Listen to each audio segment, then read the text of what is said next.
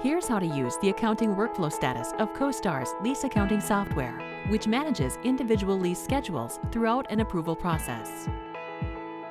From the main lease portfolio review of all system leases, with red, yellow, and green bars indicating the workflow status of leases by each classification type. In this example, there are 8 FAS 13 operating leases that require review, along with 3 that are pending review, and 23 approved leases.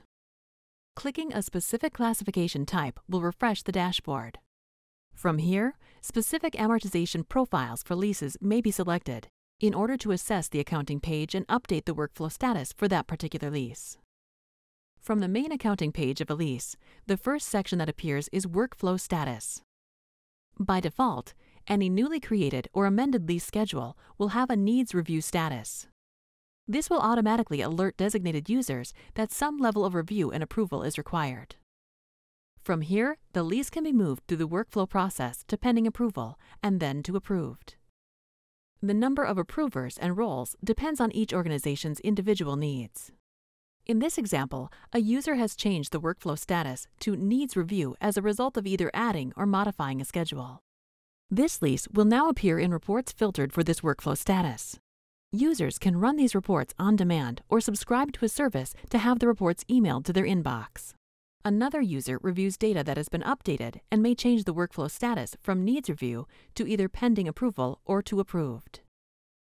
As the user updates the workflow status, the system date stamps and timestamps the activity and preserves the before and after values of the data changes.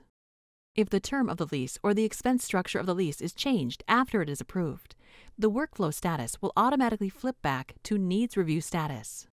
For example, if a base rent charge is updated and the contracted base rent expense is changed from $12,000 to $12,250, once the update is saved, a user is alerted that an amortization schedule has been impacted and further accounting review and approval is required.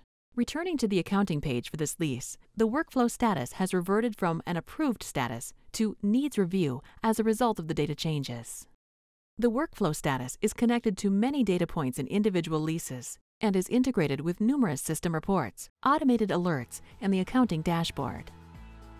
To see more functionality of CoStar's lease accounting software or to schedule a full demonstration, visit CoStarManager.com or call 888-823-3209.